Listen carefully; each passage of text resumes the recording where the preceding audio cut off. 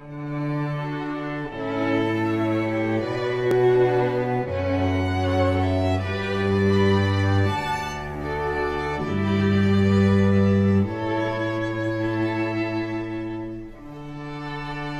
Hawaii. Civil engagement lives here.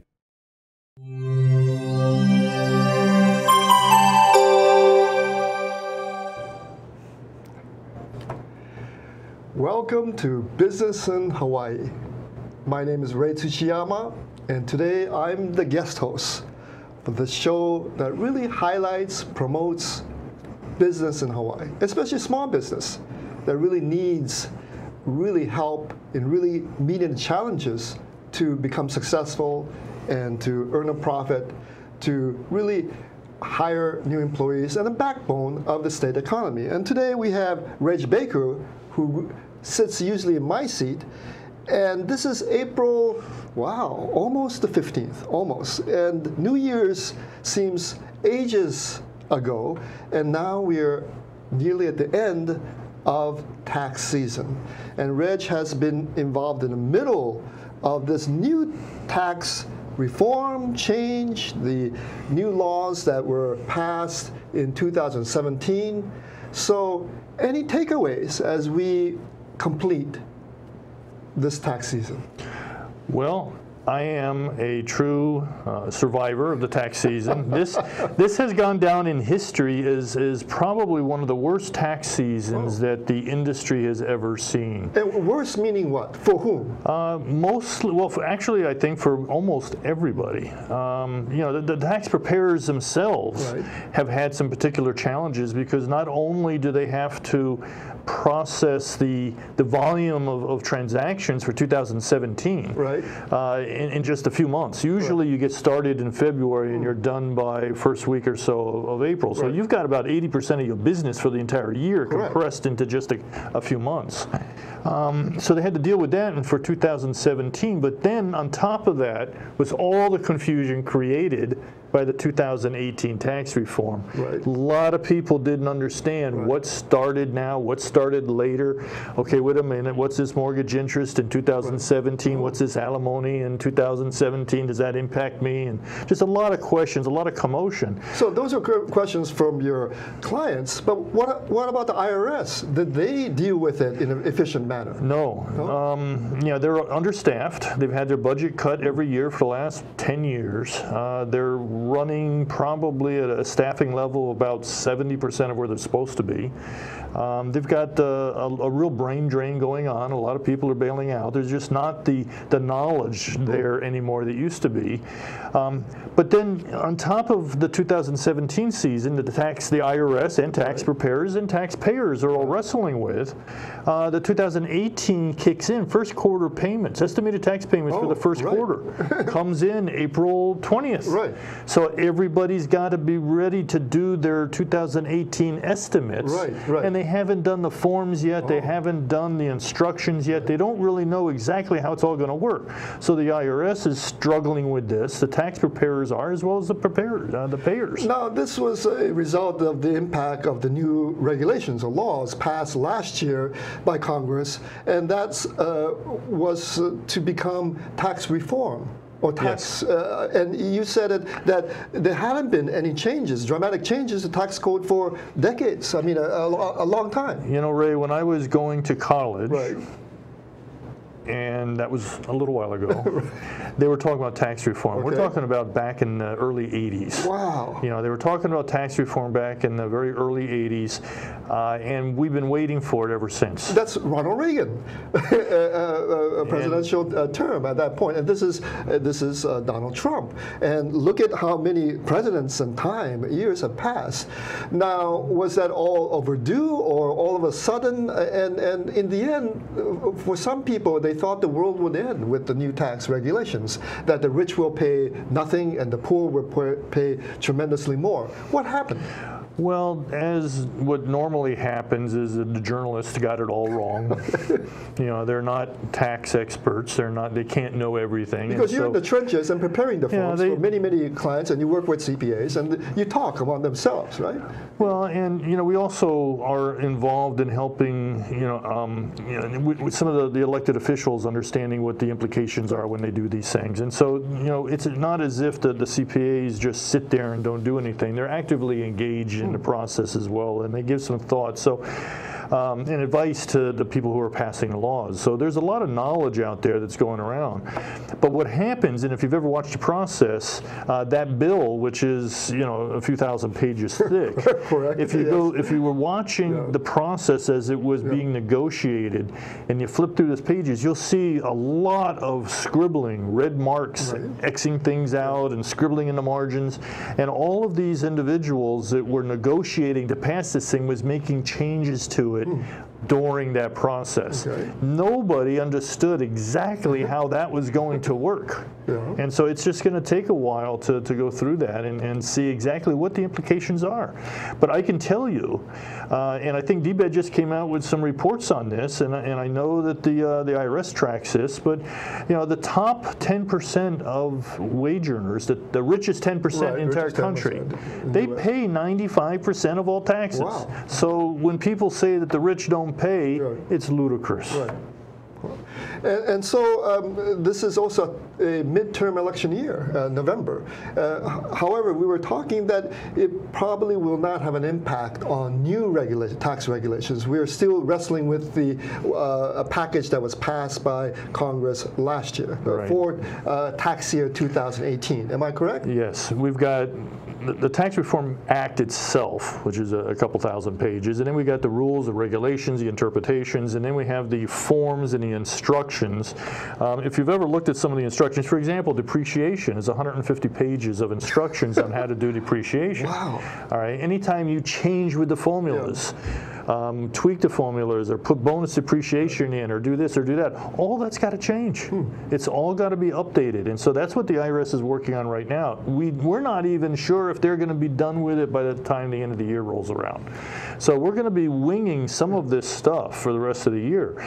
If midterm elections come in and we've got new people in play, in power, and they want to start changing the tax code, maybe put it back where it was, there's just, between the time that they win and take office, there's not going to be enough time to get it done. They'll be in office in January, so we don't see any new laws passed. So but again, we have spring of next year, 2019. That Congress, by March, April, may do something. They might. You never know. So you're also telling me that if you had a question, one of your clients had on depreciation, could that person, and you forwarded the question or to the IRS, would they have the answer for the most part? Well, I wouldn't forward the question on to the IRS. If the taxpayer wanted to ask a question to the IRS, and many do, they have helplines, they have online capabilities. There's a lot of information available out there that they can do the research and find out answers on their own. But if they do make contact, and usually they may have to wait anywhere from an hour or two or three to finally reach a person, their accuracy level in getting the answer right is fairly low. Oh, wow. So you got to be sure that you trust but confirm. Okay, so this is really a phase. What is this, a in-between time about getting really becoming knowledgeable about the tax code, and that there wasn't much time to really learn and digest and analyze it for many people. So many people are just proceeding along, but they're in a gray area. Am I correct? What's interesting, to seek answers. I think there's a lot of taxpayers out there that work in the gray area all the time when it comes to taxes. It's a very complicated body of knowledge. You know, it's you know, every time they do a massive tax reform or a tax act like this, people joke about it being a full employment act for attorneys and CPAs. You know, and there's a lot of truth to that because it's a very complicated area. But going back to your historical focus, that you know, since the time you were in college and last year, there wasn't much changes, but did the changes come and it was a good time, or it had to come? Let me say this: we have not had true tax reform in 25 years, right? Okay. But we have had a lot of change in the tax code every year. Right, right. You know, dollar amounts change. Right, right, yeah. You know, you can do 6% of medical expense, 7.5%, 10%. But the major nothing significant, but there are changes every year. And that just tends, I mean, just when somebody figures out what they're doing and how it's working, they got to relearn it because it's changed again. Right. So there's, unless you work with it all the time, you're not going to really grasp it and be comfortable with it. You know, some people just look at taxes once a year. Yeah, that's right. Now, and that's dangerous because tax rates can go anywhere from 20 to 50%. And I don't know of any interest rates anywhere that go that high anymore. You know, so if you can save $1,000 in taxes, you could have saved yourself $300 or $400. I don't know what to do. What you're telling me is that you know, for some people, of course, for many people, this is an arcane area, and again, people like yourself try to make it much more simple. But it is really hard, even for yourself, that studies it and reviews it every year. My advice, Ray, is find a tax preparer. It doesn't have to necessarily be a CPA, but find a tax preparer you're comfortable with, and then sit down and just develop a relationship with that person for a few years and have them work with you on doing a tax return, and have them sit down and explain it to you and what's going on and why, and here's some things to look for. There are tax organizers out there that most tax preparers can provide that helps organize things and put in if you could just put 10 hours or 20 hours a year into thinking about taxes, you could save yourself a lot of money. It's better to prepare, but even preparing now for next year. Right. You're absolutely right. Well, let's move on to another topic, which is... Good, because I'm tired of taxes. You're a survivor. You're a survivor. We're looking at a survivor. The SBA, the Small Business Administration Awards, and it's part of the Hawaii Business affiliation here. Well, what's happening with the advocates in Hawaii? You know, the Small Business Administration has always been a huge advocate for small business, not only in Hawaii, but throughout the country. And Jane Sawyer heads up the SBA here locally for the Hawaii district, which, by the way, is the largest district in the entire country. Wow. It covers not only Hawaii, but also American Samoa and Guam. And it's a very big geographical area. Population-wise, maybe not so big, but geographically, it's huge. It's huge. And we're dominated by small businesses. Now, the SBA's definition of a small business is 500 employees or less, or 5 million in sales. So that's 98% of all the businesses in that territory. But you know, she's done a super job over there. She sets records in working with the banks locally, providing capital to small businesses. They have training all the time to, you know, emerging leaders training, helping you go through, develop a business plan, implement, execute, manage the company. And a lot of the SBA awardees every year are actually graduates from these programs because they've done so well that they become some of the top businesses, small businesses in Hawaii. And we'll go back to the banquet and reception after this break. They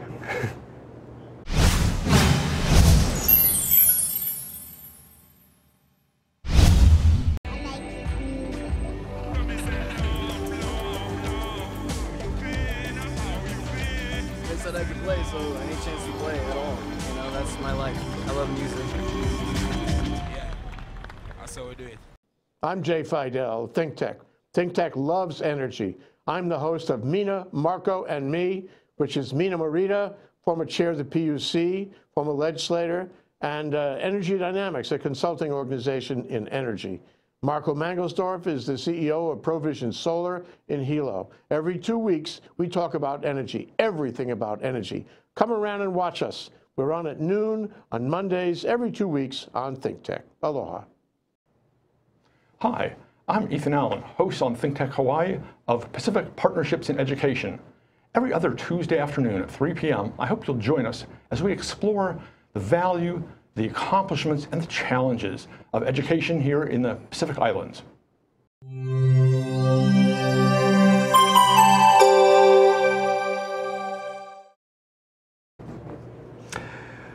Good afternoon, this is Ray Tsuchiyama on Business in Hawaii with Reg Baker, and I'm the guest host here, and we're diving into the SBA Awards, Small Business Administration, a great advocate for small business in Hawaii.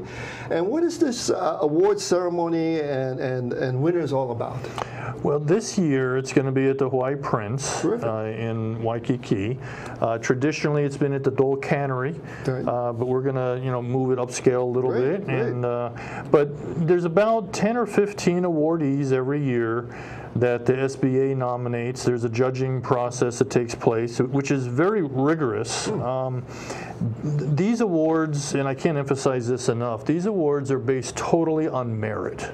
There are no requirements for advertising, no requirements for tables or ticket sales or tables for vendors. This is totally based on merit, based on the application itself, the sales numbers, the number of employees. We have the show. That's the promo piece for it at the Prince in Waikiki. It's on the Friday the 4th.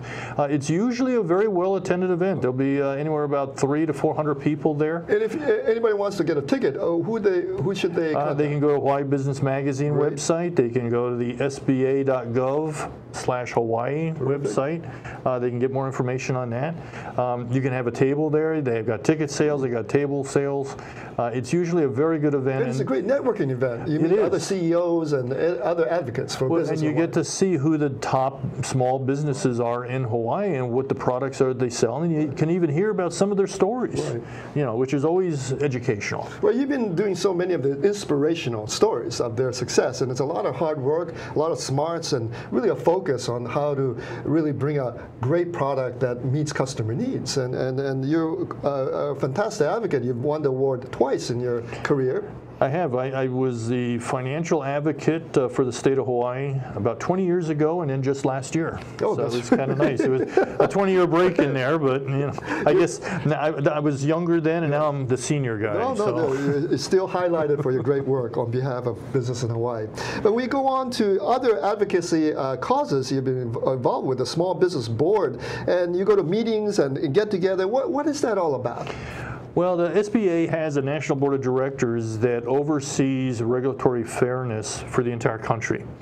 And it's broken up into 9 regions. I'm chair of Region 9, which is the Western United States. And what we do is we just evaluate all the different federal regulations. And right now, the current administration, Trump's administration, has got 300 regulations that they've identified that they want to get evaluated and either change or get rid of. And they're chipping away at that. They're slowly making some progress there. That's among thousands. so let's face it. But if not millions. But you're involved with the West Coast then, and also Hawaii. Well, when you say it includes Hawaii. So there's a lot of companies out there, plus Hawaii, that want to really look at these regulations. Well, and we are open. They submit a one-page form to us. Any of these companies that are encountering a certain rule or regulations that are impacting their business in a negative way, they fill out this real simple, it takes maybe 10 minutes. You just fill out this real simple one-page form, send it into us, we put it into the pipeline, and we'll kick it over to the agency that oversees it, and they'll normally take some action on it. Well, this is a bottom-up approach, which is terrific, that you see people in the trenches trying to make their business grow, but they may be affected by some regulation or law that really that is an obstacle to hiring people or making a better product and getting it out to market. And there's a really good example of this. You've probably heard of the term medical device. Right. Well, medical devices, particularly as the population gets older, becomes more and more important. And these medical devices can be as simple as a hospital bed that's put in the home for a person who's not mobile that would have to stay there. And then, there may be pieces of equipment that's hooked up to them. But, medical devices has become a very important part of our kapuna. The whole older generation needs this. There's a few companies out there that actually provide medical devices, and it's paid for by Medicare or Medicaid. Now, just bear with me a second. What happens in federal contracting is that when these individuals come in and need this medical device, and some of these hospital beds could cost $10,000, $15,000. These medical device companies have to buy the bed at their own expense. They have to purchase it out of their own money. Then they have to send somebody else to set it up, to train the people how to use it, what buttons to push, and all this kind of stuff. And this could take 2 or 3 months for this to happen before the claim even gets submitted to Medicare for payment. Now, they have examiners that if the doctor forgot to maybe check a box on the prescription for this bed, they would reject the payment. And it could take several months of going back and forth through the audit process to get paid. Now, multiply this by 50 or 100 times, for these medical device companies. Medical device companies have one of the biggest failure rates in the country, because they can't get paid. They go bankrupt because of this. This was brought to the attention of the Medicare, Medicaid offices, and they were able to address it and fix it. And you know what the problem was? The examiners, the ones that were going in there looking for these little omissions that hold up the payment, they were paid a commission on all the ones that they got rejected. Oh, no. So they were motivated to find these things. And, and once they changed the compensation model of these examiners, bang, everything now works smoothly. The people are getting and what they need. The medical device companies are surviving. It was a significant change, and that all came about because of this one-page form that was submitted and went through the system. And sometimes it's so small, but it's part of the bureaucratic, nightmare that we unintended consequences. And again, we're a society that wants to provide better care for our senior population. That's growing all the time. In fact, in a few years, there may be 1 in 4 age 65 and older in Hawaii, and should be a priority. And so it's part of your Small Business Regulatory Review Board that you also been working on. Now, Hawaii also has one. The SBA one is at the federal level. Governor Ige just appointed me, and I just got confirmed last week from the Senate. I'm on the Hawaii Small Business Regulatory Reform Board here locally. So I get to look at both state level and federal level rules and regulations, and hopefully have some impact on making things a little bit better for the regulatory environment for small businesses. So what you're doing is that you're looking at regulations and laws and making recommendations to the governor. Take a little look at this. So why don't we focus on what exactly is happening here, and really what's the priority to get things smoother for small business? Is that the kind of outcome that you're to give hoping them a for? better chance of surviving? One of the, if somebody were to ask me what is the biggest rule or regulation now that I think could have the biggest impact, I would probably say the Jones Act. Oh, right. The ships, shipping, the Jones Act, and I know Kalihi Akina over the Grassroots is a big one on this. As a matter of fact, Kalihi and I ended up going to Washington last year and provided testimony trying to get an exemption for Hawaii from the Jones Act. Wasn't there an exemption recently for Puerto Rico after the hurricane? Yes. And that's because Puerto Rico needed anything from everybody. I mean, they were in dire straits. Yep. And so there are precedent for having exceptions. And the Jones Act is that is that ships have to be U.S. registered. Am I correct, to bring things to the United States? Yes, or any port between any U.S. port. Oh. And so what happens a lot of times Kalihi Akina is probably better versed in being able to explain all the nuances, but we have a lot of ships that are filled with, say, for example, Toyotas or Nissans or Hyundais or other product that we might be buying from China or Asia or Korea, and they have to come right by us. Oh. They ship right by us. They go all the way to Long Beach or go to Seattle or wherever, unload, reload, and come back. Then they can come to... Well, I'm going to tell you a story. When we moved from Tokyo to Hawaii, I was told that shipping rates would be cheaper if I shipped it to LA. And I said, why? Because it's a shorter distance from Tokyo to Honolulu. No, they have to carry it first to LA. They have to put the container on another ship and then bring it to Honolulu. I said, that's bizarre. Yeah. And then there's nothing that we, unfortunately, manufacture, so the ship goes back empty to LA. Yep, they call that deadheading. They deadhead back. That's right, and they have to pay for the fuel and sailors on the ship to go there. One of the big reasons why the cost of living is so high here in Hawaii is because of the Jones Act, and we should get an exemption for that. But it's people will claim that it's got national security issues. We need to have a strong shipbuilding capability, and there's no arguing with that. But I don't think that just having ships from Japan stop here to drop things off is going to destroy the U.S. shipbuilding. No. I mean, this would, on the contrary, our congressional team should be lobbying for more of this, because Hawaii should be a bridge, export and import to Asia. And this is a kind of a very clear indication of one obstacle to business, doing business in Hawaii. It's a huge one. And just not only business, but look at the entire community. And the entire community is impacted by these higher costs. Last thing, you've been involved in the East Oahu Chamber of Commerce, launching that. What is that story? Well, that's been interesting to watch this grow and evolve over the years. This is the Hawaii Kai Chamber of Commerce for many, many years. It's been there for a very long time. But the Hawaii Kai Chamber, there's just not enough business activity there to support and have an active chamber. So, it was struggling, and so we've decided to change the geographical or the territory of the chamber and rename it East Oahu. So now it represents all of East Oahu that goes from Kapahulu, Kahala, to Waimanalo maybe, or whereabouts? No, it stops at the Sea Life Park. Oh, okay.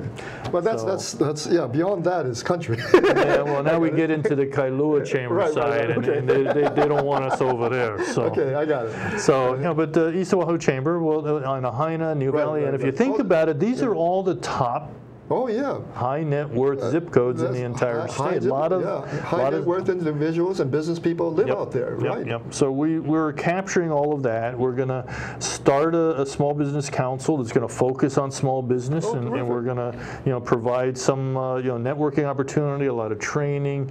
We're going to try to start rebuilding and getting a thriving type of small business advocacy going for the East Oahu Chamber. Well, we're going to end on that note, and you're looking great. You're a survivor of tax season, and maybe we can have another show next year at this time to see what happened for tax year 2000. Well, hopefully everybody will recognize me, because every tax season makes me a whole lot older. All right. Thank you so much.